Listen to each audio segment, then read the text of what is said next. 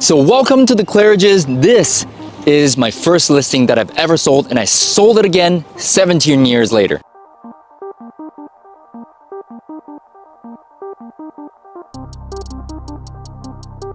So guys, I've done over 1,000 listings in my career, and this is my very first one.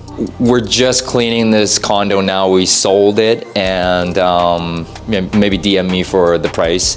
But we actually sold it in 2006. I was a listing agent. My very first listing, I believe it was like August 2006, and we listed it for $285,000, and we sold it for $285,000. It was going through envelope repair, and they were just paying for it. I think the levy was about $50,000. Even then, it was worth it, right? And today, the price is more than tripled. Okay, so yeah, so let's take a look. So the old school style closed kitchen. You know, that's Anna and her team, the cleaning crew. She just feels really, really weird to me right now. Second bedroom, the closet over here. These are forever views of the trees, obviously. And that's why this was such a selling point back then, because it's so quiet. Obviously we have the SkyTrain over there, but you know what? With the windows here, we didn't really hear any SkyTrain back in the day. Super trippy. Yeah, so all these new towers were not here, obviously, back when we were selling it. Not even those ones, not even those. Oh, those ones were there. Those were 1990s. But those ones, when we looked out, none of them were there, like back in 2006. God, I feel old. What I've learned over doing 1,000 listings from my first listing is that at the end of the day, if you take care of the client, if you really know what they want, the listings really sells itself, because we're going to be able to have a good working relationship. If people know that you care, they'll be willing to listen to you, cooperate with you. And if their motivation is at a high level, we can get it sold. But if you have different expectations with each other and you don't communicate well, the listing won't sell, because you're trying to get the listing sold and they're right here. You're not meeting them where they're at. I was on a team, and I split 50-50 with my team leader and my mentor, Philip, back then. So the total commission was $5,000 flat. I made $2,500. That's where the first $2,500 that I made from real estate in the first 6 months came from. And something else that I've learned from 2006 until today is that the conversation, it really is the same. I'm gonna wait until the springtime. I'm gonna wait until the market gets better. I don't have to sell. You know, all these things are all the same objections after 18 years in the business. Nothing changes, but we get better as salespeople, and we get better as advisors to really educate and inform our clients on when the best time to sell is, and really what the best strategy is going forward based on what they want. Because it's always about the client, their time frame, and their motivation to move. Is not about us. Like if I'm really good at selling a home, but they're not really motivated to sell, it wouldn't work anyways. But it takes a lot of listening to the client that really gets the job done. That's what I've learned over the last 18 years, really. There's a trail down there, super nice. Even when it's like -8, people are out walking. So it must be really nice. If you want to become a great listing agent, follow our content. It's a lot of free, good sales tips, tricks, and strategies that can help you get to the next level in sales. So follow for more. So what happened was one of my friends from way back in UBC, you know, noticed that I was in real estate, and then, you know, obviously you go with your friends, and she was also a friend of my mentor and team leader.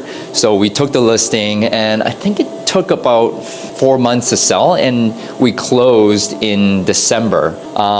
So back then, you know, that was like my first listing ever. I was super happy, even though I only got paid $2,500. And, you know, full circle 17 years after, my mom's friend calls me and says, "Hey, would you like to take this listing? You were the listing agent 17 years ago, and their buyer's agent retired. Would you like to take the listing?" I was like, of course, it would be my honor. So myself and my partner, Alvin Way, we took the listing, and as you can see, in about a month and a half, we sold it. So I'm definitely grateful for the journey. And, you know, just coming full circle, it's really, really weird to really reflect on where I got started, my first ever listing, and selling it again it's something weird that I'm really cherishing and relishing right now. It feels a lot smaller for some reason than when I was selling it. I felt like this condo was huge back then, but I don't know. What do you think? Jeez. Good layout though. Yeah. 2-bed, 2-bath. Yeah. You know. It's nice though. Yeah. That's kind of like that old school fireplace. Yeah. Little bit of a fixer-upper. Looking at the condition of it, I'm glad we got a good price. You learned from your first listing till now about getting listings. It comes back to what I do best is prospecting, right? You have to have the mindset that you're a fanatical prospector. You have to have the mindset that you're a great listing agent.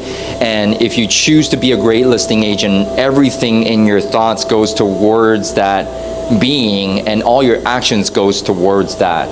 So what I've learned is that you have to declare that you are that person who lists a lot of property first, and then when you work on your skills, everything is going towards that being.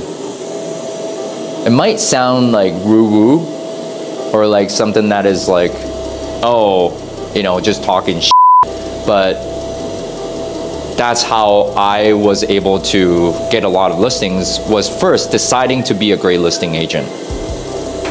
And I decided that in 2009. So what were you before you decided you wanted to be a great listing agent? I was just lost. You know, I was basically just kind of roaming around. I was getting to the office by 11 a.m. I would be on Facebook surfing because I just learned about Facebook back then. But once I got into coaching with Mike Ferry, then I really started to figure out and been taught that getting listings and selling listings was the name of the game. And in 2024, becoming a listing agent, a great listing agent, is how you stay in the game. Yeah, so this is it, man. I'm just reflecting on, 18 years in the business, being a young agent, and now in my 40s. I'm 44. Definitely grateful for the opportunity to be a real estate agent, earning a career, because I never had the education to be earning this kind of money. So I'm super grateful. There you have it, my first listing and my latest listing sold. See you guys.